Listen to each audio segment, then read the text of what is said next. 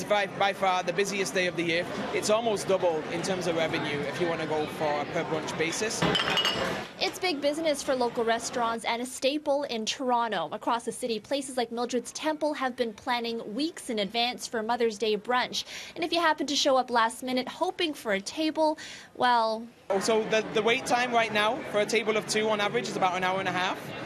For a table of 4, an hour 45 to 2 hours probably. But that doesn't deter the determined. We got here at 9 a.m. There was 100 people in line.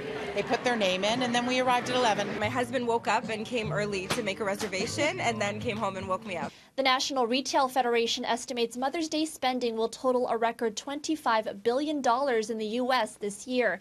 Jewelry comes in as the largest expenditure at more than $5 billion, while folks are expected to spend about $4.5 billion on special outings.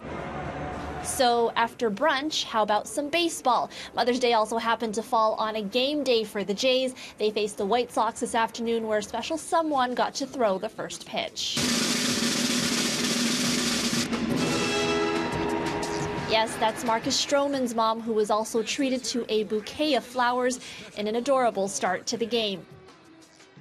Elsewhere in the city, more nods to Mom. The Raptors tweeted a photo of their mascot wearing a Love You Mom t-shirt, saying, "We need all the Raptors fans, moms, and grandmas out there to cheer us on." And the Leafs also showing some love on Instagram, a whole album of players with their #1 ladies. These thoughtful gestures, it seems, always score points with moms, so though it's a big spending day, when we asked Mom what they truly wanted, the answer was always simple.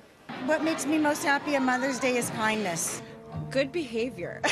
Just be with my kids, and I just want to watch them happy, and that's it. But a little reminder about why she deserves the best doesn't hurt either. I want to say that she's really nice and she's very pretty, and I love her a lot. In Liberty Village, Erica Natividad, City News.